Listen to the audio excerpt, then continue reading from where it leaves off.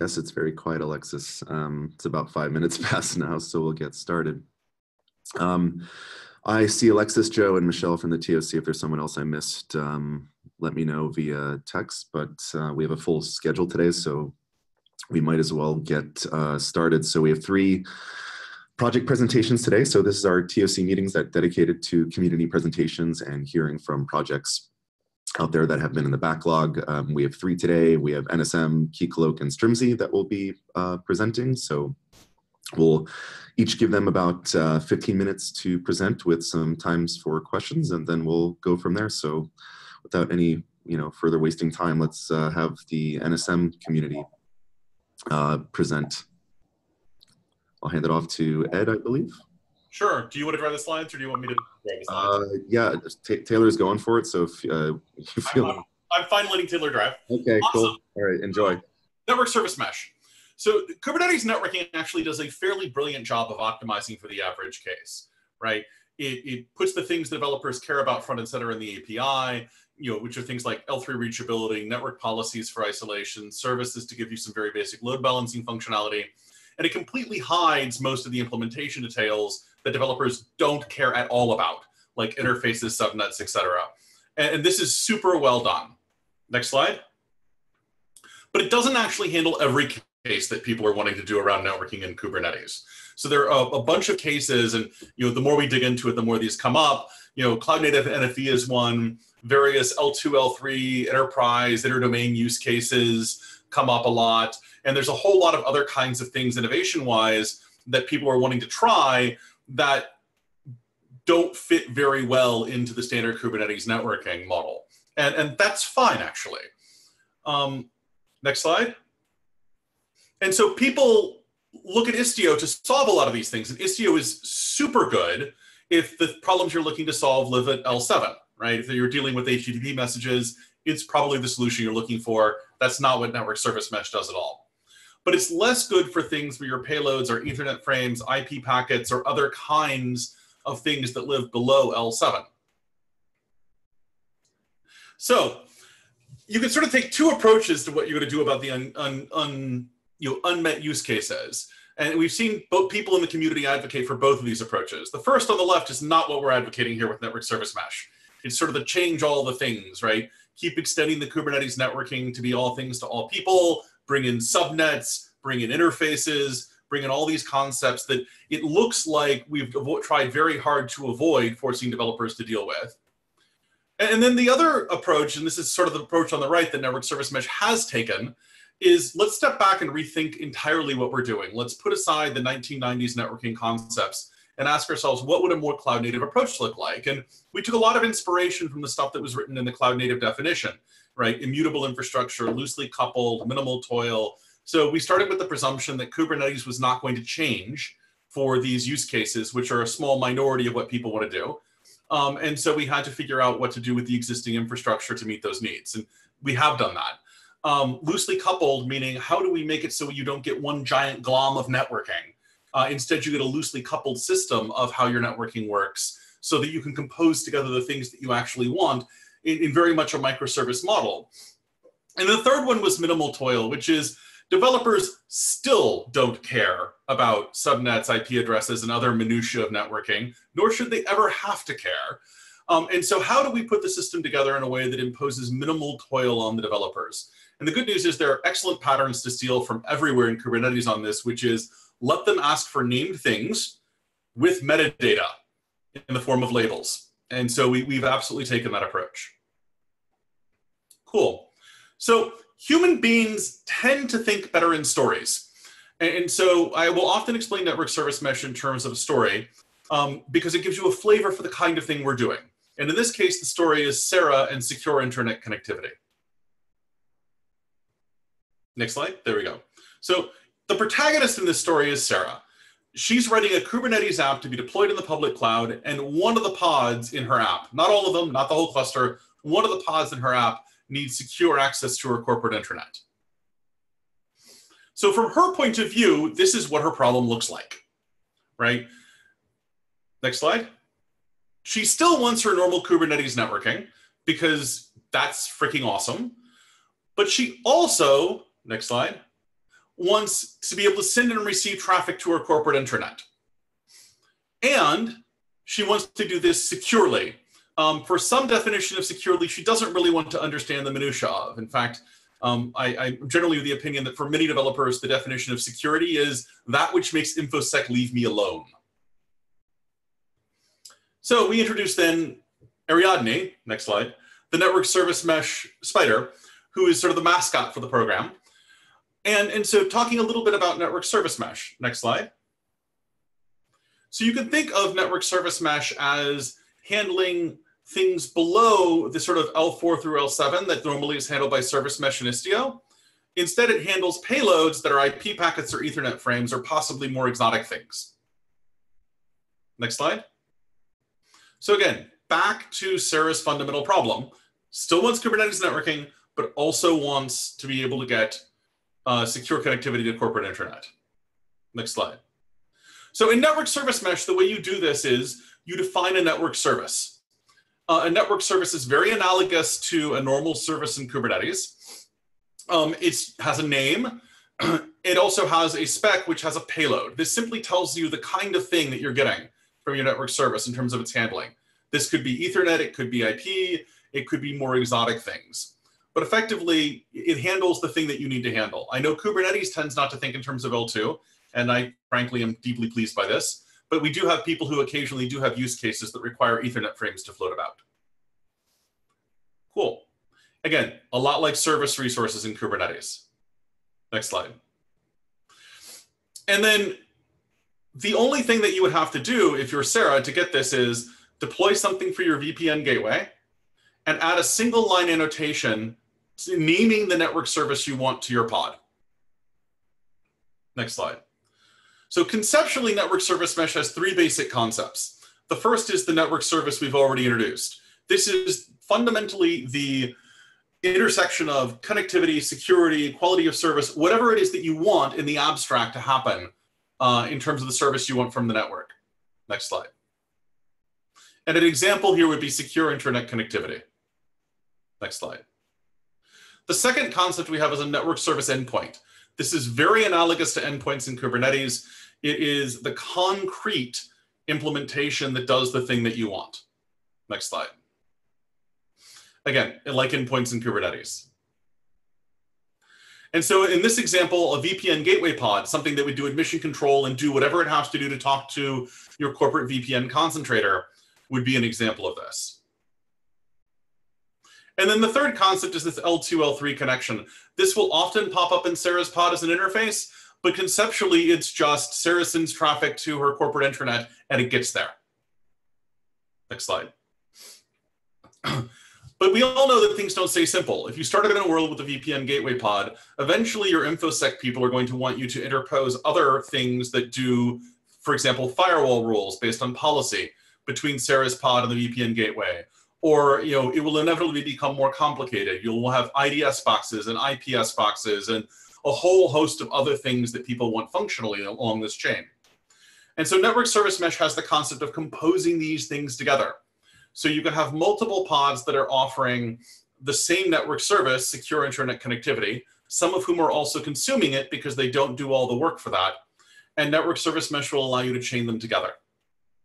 Next slide.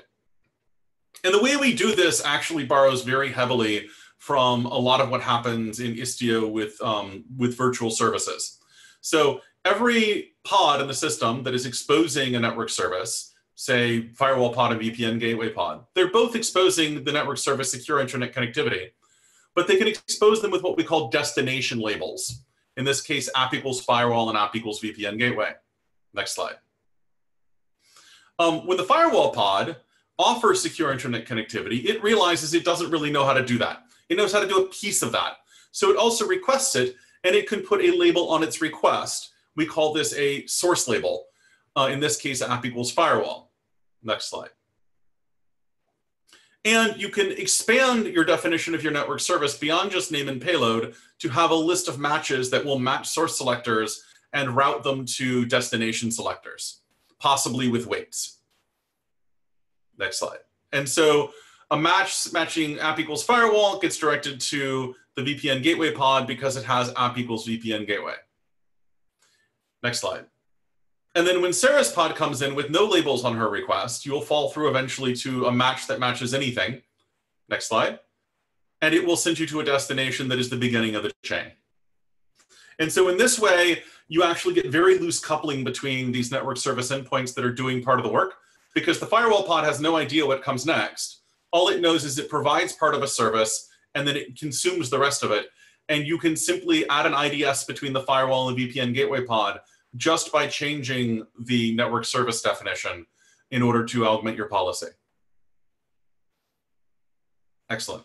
So this is super important because it means you get a minimal blast radius when IT inevitably decides that something else has to happen here. You have to have additional pieces of the chain. Next slide. So you'll note here that Sarah, the developer, never sees IPs, subnets, routes, or interfaces. For folks who are interested, I could talk about the technical details of how we handle that, but they're never anything that actually impinges on the developer. Next slide. Also, this does not require any Kubernetes upgrades. We don't need any changes in Kubernetes at all to make this work. And you can continue using whatever CNI plugin you wish to use in order to get your traditional Kubernetes networking, because we're completely orthogonal to CNI. And then getting back to the end here with community. So for community, we have stars, 132, about 46 forks. We've got code contributors contributions from about 22 folks. Typically, our weekly community meetings tend to be a little bit above 20 folks. There's a fair bit of interest. We are currently running over 1,600 views from our KubeCon talk, and we're getting a bizarrely large number of views on our weekly meetings. I don't quite understand why. And then we have a number of different companies who are involved as existing sponsors who are working on aspects of this problem. Questions?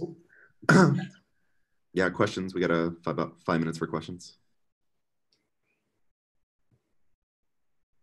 I've got one, if nobody else has. So I was curious about the approach. So the decoupled approach and the fact that the developer and launcher of the application doesn't really need to know much about what's happening in the backend, but it seems that the current API kind of determines the implementation being a string of pods down this service chain, we can call it that, which typically has big performance implications. Have you given any thought to changing the implementation, which would seem not to impact the application end of the API? So are you basically saying that there are some circumstances in which a string of highly granular pods to do your network work is probably less efficient than a single monolithic one? Yes, or a piece of hardware or whatever, yeah. But basically pushing Ethernet frames through, half a dozen containers is not a quick way to get your frames from one place to another. No. So absolutely. So one of the things that I have not got into in this presentation because of the limitations of time is the network service mesh architecture itself, while it fits beautifully with Kubernetes, and we've done a lot of work to make it work well in Kubernetes, is not actually welded to Kubernetes. And so within the architecture, you could be getting your network service from the physical network. You could be getting it from a VM running in some Vim somewhere. It's very agnostic on the point of where it's actually running. And in addition, the architecture is completely agnostic as to how essentially granular you break the work up into or how monolithic you make it. So one of the things in discussions with people who are looking at building network services that we've had as a discussion is you sort of have two ways if you're building a network service endpoint that you can use network service mesh. The first is just getting you that first hot plug. Somebody has a workload, you want to get granularity of the workload plugging into your network service. At that point, you can leave network service mesh and do whatever thing it is you're going to do for anything that happens past that point, right? The second way you can use it is if you do have this composition chaining effect that you would like, you can use network service mesh to achieve that. But the architecture itself is very agnostic as to when you get off the bus, because there are going to be a lot of different answers as to what's the right way to approach that problem. Okay, yeah, that partially addresses my question. My question was actually more about if a service mesh, or sorry, a network service required, half a dozen of these sub-services, have you given any thought to actually composing those into a single implementation rather than 6 pods, which I think was what was in the presentation? Oh, That's entirely up to whoever is building the network service endpoint. Network service mesh is giving you the virtual wires to connect them. Okay.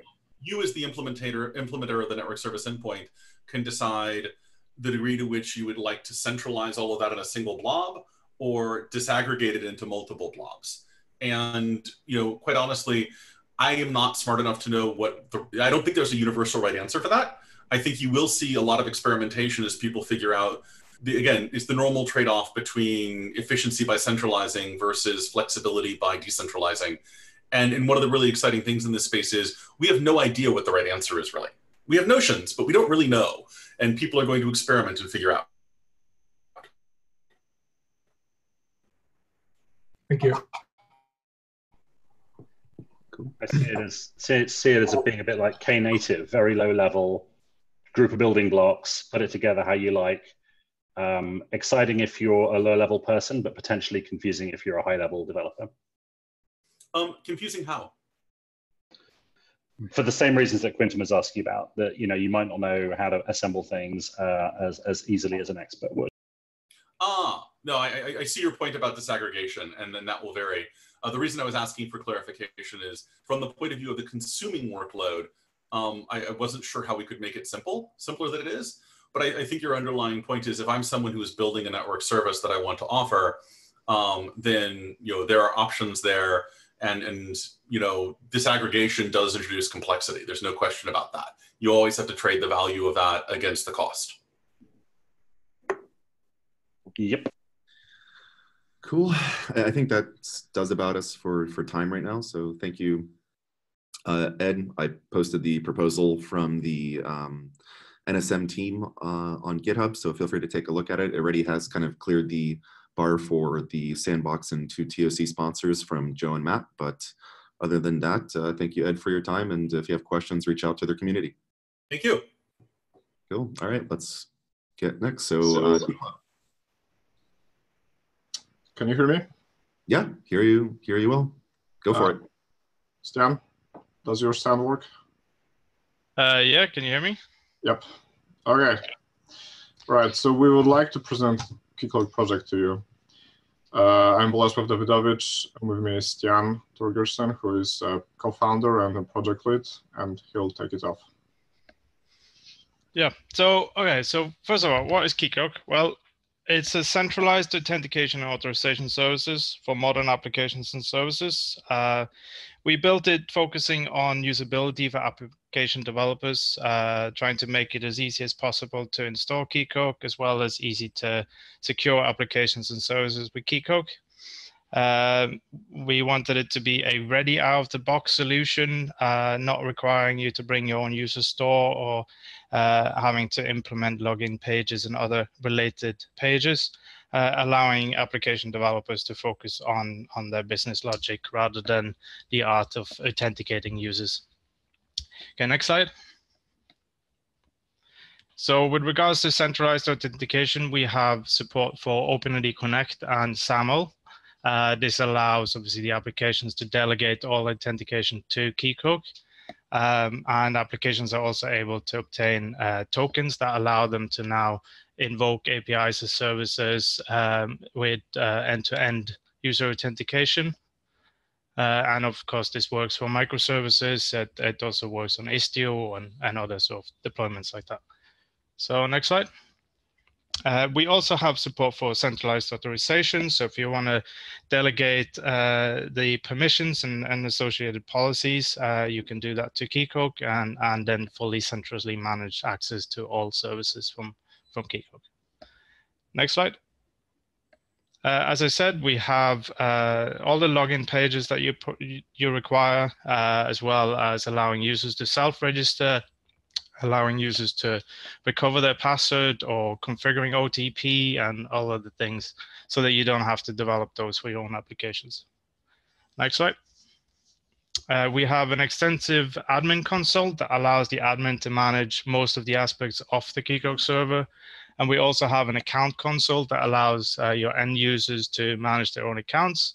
And of course, we have accompanying REST APIs, so you can bake this kind of capability into your own applications if you want to. Okay, next slide.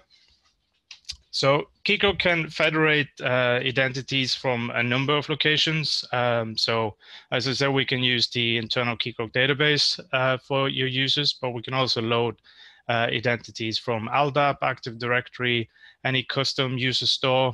We can also do identity brokering to external OpenID Connect, SAML identity providers. We also have a bridge into Kerberos desktop logins. And we also have a large number of built-in support for social networks. Next slide. Not only do we do scaling and high availability within inside a single site, we also have support for replication across multiple sites. Next slide. So it's easy to secure your applications and services with KeyCloak. You have a few options depending on what type of application you have. We have a number of KeyCloak specific client adapters. We also have the KeyCloak Gatekeeper project, which is a reverse proxy solution that can be deployed as a sidecar. We also, of course, support both OpenID Connect and SAML 2. So you can use any compatible libraries here, or if your applications already have support for one of these, you should be sorted. Okay, next slide. KeyCloak is pretty opinionated, and we try as much as we can to avoid feature creep. But at the same time, KeyCloak is highly extensible, and you can customize it a lot when you need to. Some examples here is that you can completely replace the whole authentication flow and provide complete alternative ways of authenticating users. For the login teams and the account consoles, you can style these with a little bit of style sheets, or you could go in and you can modify the HTML templates, or you could go as far as providing your own implementations for your pages. We also have some examples from the community where we have some custom federation protocols where as an add-on or extension to KeyCloak, you can now get support for instance, for CAS and WS federation. Next slide. A few things on our roadmap. So to highlight is we are planning to migrate to a Kubernetes native Java stack called Quarkus. This will allow us to significantly reduce startup time as well as memory footprint, and we'll get numbers comparable to Go-based projects. We're also going to work a lot on improvements around the storage, focusing on support for zero downtime upgrades, as well as improving and simplifying the multi-site setup. We'll also be looking at potentially using etcd for persistence as an alternative to the current relational database persistence layer that we have. We'll soon be adding support for operators as well as observability. We'll also be looking at allowing you to develop custom code for KeyCloak externally. So to write this in any language or framework that you want and host this alongside of KeyCloak, instead of today where we only support Java custom code that is deployed directly inside KeyCloak. And this will also help with allowing us to have better API contracts over the long run. And finally, we'll be looking at adding support for web authentication, which will allow us to have a stronger standardized based authentication, both for two-factor as well as for passwordless experiences. So KeyCloak as a project started 2013. It faced quite rapid adoption, mainly because the prototype behind it solved a real problem, and it made it very easy and quick for developers to secure their application. And as you can see on a graph from GitHub, over time we had a steady and pretty decent amount of external contributions. Next slide, please. There are a few community statistics worth highlighting, especially a decent traffic on the mailing list. Worth mentioning is also the Docker image pull count.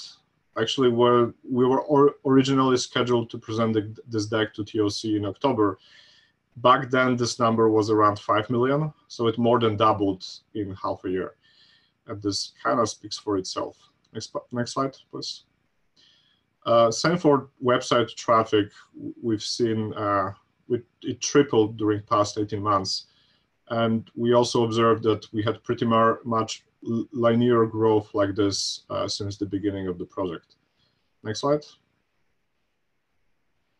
We tried to gather some data from GitHub profiles of people contributing to Keycloak. Those were the company names which came up in those profiles. Several of those are already CNCF members. For example, Hitachi made a number of great contributions for features needed to secure financial APIs. And we have plenty of examples of contributions like this. Next slide. We have also run a community survey asking a number of questions how Keycloak is being used. One of the questions was, are you willing to be a public reference? And those were the company names which came up agreeing. And again, you can see quite a few recognizable brands here. We know from side conversations there are many other brands using Keycloak internally. Next slide. Technology Radar by ToughWorks is actually quite recognizable report among application developers. The way they pictured us, claiming like we are a solution that makes it easy to secure applications or microservices with little to no code, actually made us really proud because they essentially captured our mission statement. Next slide. In the mentioned survey, one of the questions we asked was how you deploy Keycloak. And if you add up Docker, Kubernetes, AWS, and OpenShift, you can see that pretty much 2/3 of Keycloak deployments reported by our community are in cloud-related environments. So this also speaks a lot. Next slide. And this is among many reasons we think that we fit CNCF nicely. So we have a very healthy community with a number of contributions. As Stian highlighted, we try to be focused, avoid feature creep, and really focus on embracing future-facing standards like OpenID Connect and OAuth 2, both being already widely adopted in cloud-native ecosystem. We primarily aim application developers. We are lightweight, portable, and highly customizable. Next slide. So we would like to ask to become a sandbox project at CNCF. We hope that this would boost our community adoption even further. Would love to take part in the security SIG, which we know is being formed right now. And on a very practical side, currently CI testing is funded by Red Hat and happening on internal infrastructure. We would love to change it with CNCF resources. And that was our last slide. Thank you. Thanks. Any questions for the folks? Hey, Chris, I know when we originally were going to propose this, you know, the project has grown a lot in the last 6 months. Do we still feel like Sandbox is appropriate? Kind of feel like there's a pretty wide base, and I mean, of course we want more adoption, but I think it's been adopted more than what we had in our original one. Do you feel like it could maybe skip Sandbox? I mean, I will defer to the TOC on that. I think first you need to find a TOC sponsor, or two for the Sandbox, or one to push you for kind of an incubation vote. Personally, I think it's a bit borderline, but I'd kind of defer to the TOC on their opinion here, since they make the judgment call at the end of the day. Okay. Yeah, I had a related question actually, which is the project is what, about 5-6 years old now. So I'd be curious if there are any reasons why we don't think it meets the incubation criteria, because if it doesn't after 5 or 6 years, you know, that raises questions in itself. Yeah, I think that.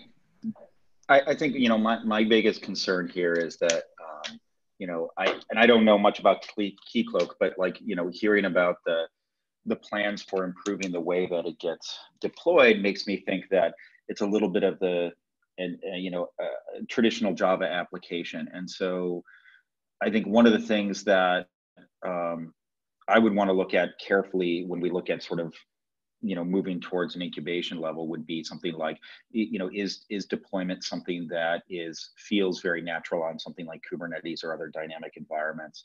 Are there extensibility hooks that are usable without sort of building jars? And it sounds like those things are on the roadmap, and I think that seems like things are moving in the right direction there. But it also seems like those are very nascent.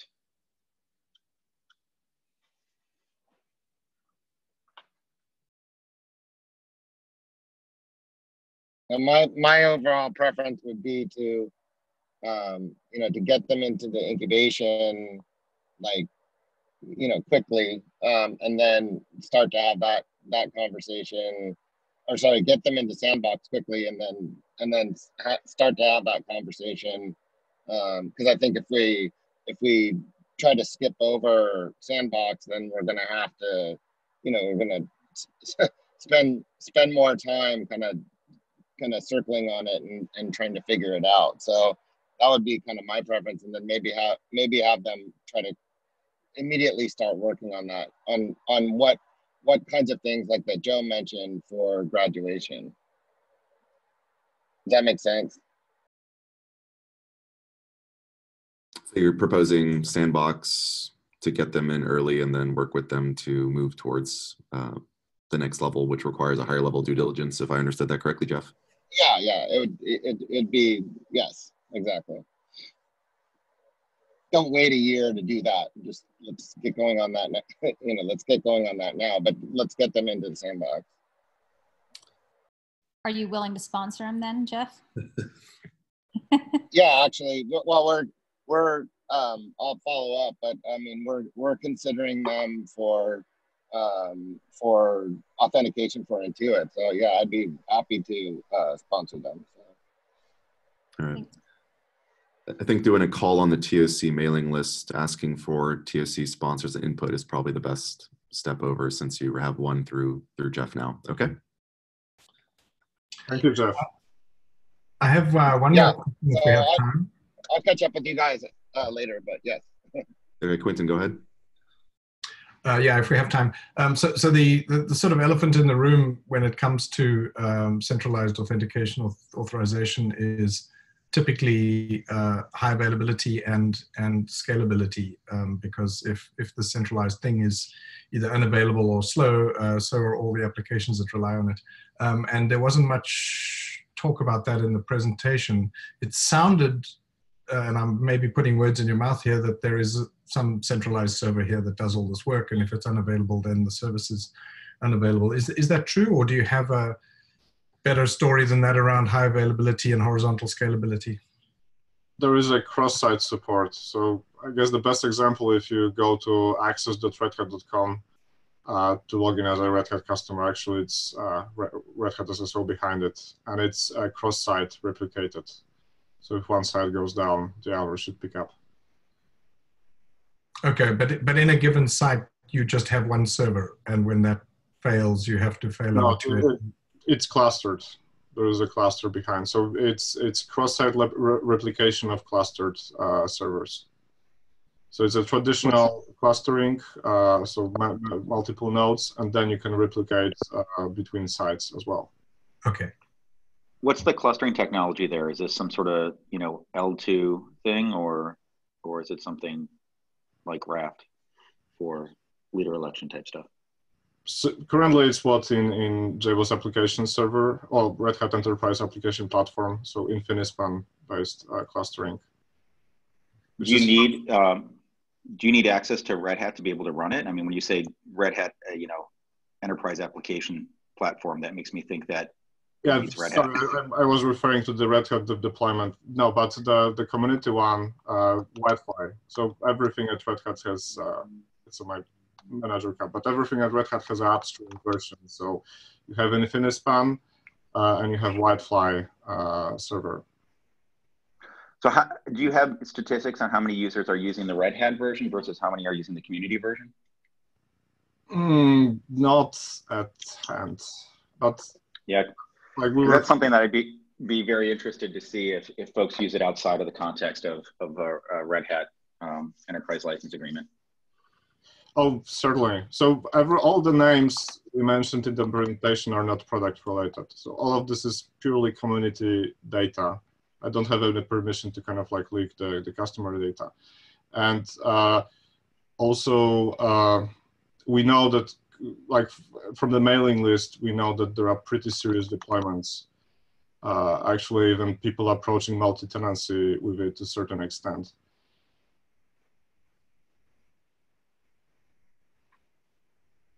I think we'll continue the discussion on the mailing lists and we'll kind of go from there and kind of seek input from the TOC and maybe an additional TOC sponsor. So thank you for your time, and given that we have 20 minutes left, we should respect the last project to go. So next up, I think, is Strimzy.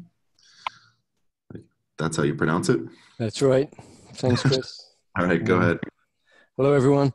My name's David Ingham. I'm an engineering director at Red Hat, and I've got some of my engineering colleagues with me today who are hands-on with this project.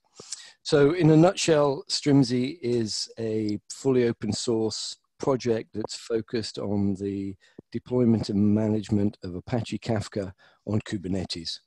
So essentially it contains container images for Kafka and Zookeeper, which is a prerequisite component of a Kafka cluster, and provides operators for managing and configuring the cluster, and also the topics and users that are running on that cluster. And yeah, like the slide says, leverages the power of Kube for scaling and high availability, etc. I'll talk about that a little bit. Next slide, please. So why are we bringing this to CNCF? Well, this chart's interesting. So this came from the recent Apache Kafka survey that illustrates how people are deploying Apache Kafka. And you can see that there's 34% here that are focused on Kubernetes. And this is an increasing trend. So in my experience working with customers, increasingly organizations are looking to deploy Apache Kafka close to the workloads that are consuming and producing messages into the event streams. Next slide, please. So there's a lot that's great about running Kafka on Kubernetes. So Kafka itself can be a pretty daunting application to deploy and provide ops for. You can think of it as a cluster database management system as an analogy. So there are many components. Typically you'll run with a cluster of several broker instances. You'll have several Zookeeper instances. You'll have other components for something called Kafka Connect, which is interacting with third-party systems, or Mirror Maker, which is about replicating a topic between sites. So you'll have a large number of processes that are used to support Apache Kafka, and dealing with that, providing the ops support for that, dealing with the physical servers, the scalability, etc., is a real task. And Kafka on Kubernetes really simplifies what it takes to be able to deploy and manage a cluster like this with a much lower operational overhead. So the focus is that we provide configuration as code through custom resources that I'll talk about, and operators that manage those custom resources to interact with the Kafka components to do the deployment. Okay, next slide, please.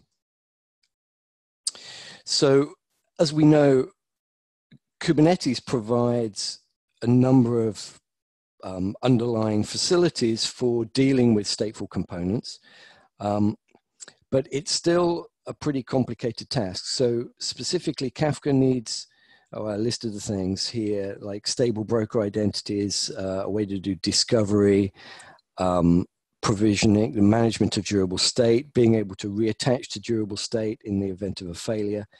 And there are raw capabilities. Increasingly, Kubernetes is moving to address stateful applications like this. So there are these raw primitives that are provided, but it's still quite a complex task. And rather than have everyone that's looking to deploy Kafka on Kubernetes have to deal with these low-level primitives, it makes a great deal of sense to provide a common way of doing this, which sort of lowers the barrier of entry for deploying and managing Kafka clusters. That's the premise. Next slide, please. So I mentioned operators. I'm sure most folks are familiar with operators that are part of this call, but essentially we use custom resource definitions to define the different entities that we're working with, so the clusters, topics, users, etc. And then we use the operators to monitor those custom resources and make changes to the system, make forward progress to the system to make the real implementation match the desired implementation that's provided in the custom resources. So we're observing, we're comparing the current state, and then we're acting on that. Thank you. Next slide. So we have three operators. There's the cluster operator. So this is responsible for, well, its primary role is for managing the cluster. So here you provided a definition where the number of broken nodes that you would like, configuration of those broken nodes, and configuration of the storage in the form of a custom resource. And then the operator monitors those custom resources and will deploy or update or delete the cluster based upon your wishes. When you have a cluster up and running, that's where the topic operator comes into play. So the topic operator uses a custom resource that describes a topic in terms of its name, number of partitions required, number of replicas, etc., and will work with the APIs of Kafka to bring those topics into existence on the cluster. And there's a interesting technical point here in that using different features of Kafka, it's possible for topics to be created in other ways. For example, if you're using the streams, the Kafka Streams API, then that will result in topics being created on your behalf. And one of the things that we do in the topic operator is do a three-way diff to ensure consistency is maintained across the system. Hey, David, this is Alexis. Can I interrupt for a sec? You may. Hi, Alexis. Maybe I missed this, but is the cluster operator also getting rid of some of the zookeeper faff that Kafka sometimes comes with? The cluster operator manages the zookeeper faff for you, so you don't have to deal with spinning up a managing zookeeper pods yourself. That's implicitly managed by the cluster operator, and I'll show you a picture of that in a moment. Okay. Yeah, and then finally, the user operator is responsible for managing users. The cluster operator also looks after other components, so Kafka Connect, Mirror Maker components, as well as the Kafka brokers themselves. Next slide, please. So this is just emphasizing the point. So, it's a Kubernetes definition, a Kubernetes native definition of the different components of the system. So the first snippet here is the Kafka customer resource, and then the middle we have the topic, and on the right hand side we have the user. So this is what gets picked up by the operators. Thank you. Next slide. I think if you push the next slide, we might see some animation. Yeah, so here what's happening is the operator is picking up the custom resource and is spinning up the zookeeper nodes, and then we'll spin up the Kafka broker nodes. It will also instantiate the topic and user operators on your behalf. So the only thing that you need to deploy is the cluster operator. Next slide, please. And one more time, I think. Yeah, and then when we make a change to the cluster and an update is required, the operator is embodied with the intelligence to do the appropriate rolling deployment of the various components. So this is something that requires a little bit of skill. Essentially, what we're doing here is taking knowledge that typically the Kafka operator, the human Kafka operator would have, and we're trying to automate that and embody the software operator to do these tasks on the user's behalf, therefore minimizing the amount of work required and lowering the barrier of entry. Next slide, please. So so following on from that point, the ambition is to really take that to the limit. So to improve the system with smarts for dealing with automatic reconfiguration. So a concept called cluster balancing, which is something that one typically needs to do with a Kafka cluster, to provide automatic scaling, to look for anomalies in configuration, etc. So the goal is to make it possible for anyone to be able to operate a Kafka cluster for a commercial production deployment with a lot less specialist knowledge. Next slide, please. So in terms of community, I've just got a couple of slides here similar to what we've seen in the other presentations. So the work began in October 2017 in earnest, and you can see the data there. So it's a pretty popular project, and we've had consistent contribution throughout that period. Next slide, please. And similarly, in terms of website growth, I don't have analytics before September 2018, so I can't show you what happened before that. But in the time between then and now, we've seen about a 250% growth in monthly visitors. We've got a pretty active Slack channel where folks that are using Strimzy in earnest come and ask questions and get feedback on their configurations.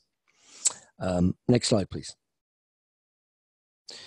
I won't read through these. I took these from the TOC issue, so I think Chris will paste in the TOC issue perhaps, so that everyone can see.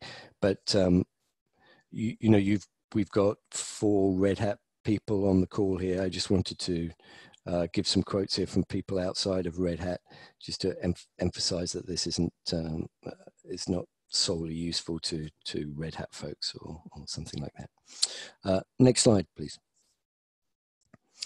So why are we talking to you guys? Why do we think this is a good fit? Well, so firstly, Strimzy is fully open source. It's licensed with an Apache license, but it's a pure open source thing in the sense that it's not the foundation to some open core bigger thing. It's a pure open source project, and the goal is to satisfy all of the needs that folks will have of running Apache Kafka through this project.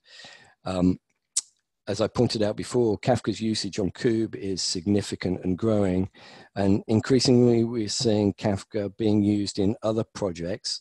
So I mentioned here Knative. So the Knative eventing has the notion of an abstract communication channel. I think many folks are looking at Kafka as an implementation of that eventing channel as a concrete example, and we've integrated Strimzy with Knative eventing upstream. So what we're hoping to gain from the exercise, so we would like, I guess, formally declare we'd like to become a sandbox project at CNCF. And the main focus here is about increasing awareness. So whenever we present about Strimzy or talk to people about Strimzy and they play with it, the reaction is uniformly positive. I just wish we could have more people become aware of the work that's happened here. So that's the primary reason, I think, to sort of increase awareness. And as part of that, we would like to get greater community involvement. So we've got a reasonable community. The people the quotes that I mentioned on the previous slides, they're people from other firms that have made contributions here. And so it's not purely a Red Hat thing, but I'd really like this to become a true community project and just become a neutral home, so for Strimzy. And I think that was it. So we'd be happy to take any questions. David, I've got some questions. It's Alexis here again. Oh, hey, Alexis. Hi. Do you think there are technical lessons to be learned from running Kafka on Kubernetes in this way that can be applied to other projects than Kafka that might want to run on Kubernetes but are not themselves a queue-based or log-based system? Yeah, well, I think there's some general lessons learned about, you can look through Strimzy and see the, just the challenges of dealing with a complex stateful system and how to automate that. I think what the idea, it used to be the case, if we rewind a couple of years, it used to be the case that just the idea of bringing something like Kafka to Kubernetes, you'd be scared off of that. When stateful sets first arrived, that was the the thing that sort of made it potentially possible, but it's still a pretty complex task. I think what Strimsy has shown is that, it is possible to build systems like this, and you get a lot of advantages by automating a lot of what would typically be done by operational experts that you've employed to manage your cluster, in the same way that you hire your database management system experts. I think that the fact that if you're able to, look at systematically at what the operational needs are and focus. But David, I mean, as an example, having previously tried to build a queues as a service thing myself, one of the things that you end up building is a quota system, so that you can allocate different quotas to different users of the system. Yeah. That would be something you could imagine. Yeah, for something other than Kafka. I mean, I'm coming at this question that's popped up on the chat about there's other operators. Yeah, you should have a look at it. There's Chris pointed out there are several other operators in the operator framework / awesome operators, including there's also a Confluent operator. That's right. We'd like to know, what is your view about, if you want to have the whole community and this not be just a Red Hat thing, then I think there needs to be a rationale, which could be, well, actually, there are technical reasons to put this in close proximity with Kubernetes because there are other components that can be transposed to other projects. And, it's fine to have multiple different operator implementations, but ultimately it's a good thing for this to be developed by people who are looking at Kubernetes as a whole rather than people who are looking at Kafka specifically. And this is a really important question for us as an organization, because if you wonder about what projects could we have that are Kubernetes for X, there's potentially a lot of X's out there, and we could end up with billions of these things. So, we've got to draw the line somewhere, and we don't know where to draw it. So we've got to start asking tough questions about specifics. Yeah,